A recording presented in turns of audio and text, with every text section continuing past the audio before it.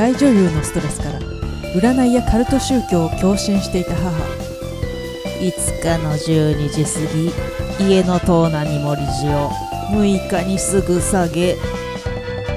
コップを割ってガラスが目に入った時も、大丈夫大丈夫、先生が庭に塩まけば治るって。ある日、車庫の扉を押さえていると足を引かれた。倒れて動けない私に帰ってきた母は、あら、あなた引かれたの？もちろん病院には連れて行ってはくれない。占いでは緑色と紫色は不幸になる色。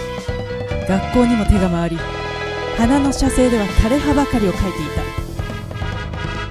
た。こんなに不幸が続くのはまだ家の中に緑と紫があるからよ。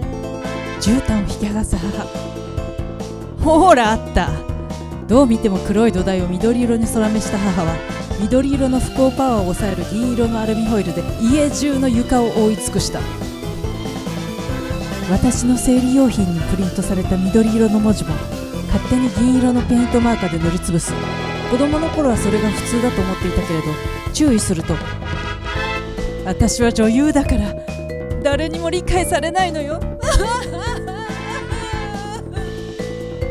周りの大人に相談しても、それはお母さんの不器用な愛なんだよ。お母さんにはあなたしかいないんだから支えてあげないと。それくらい女優なんだから普通だよ。味方は一人もいなかった。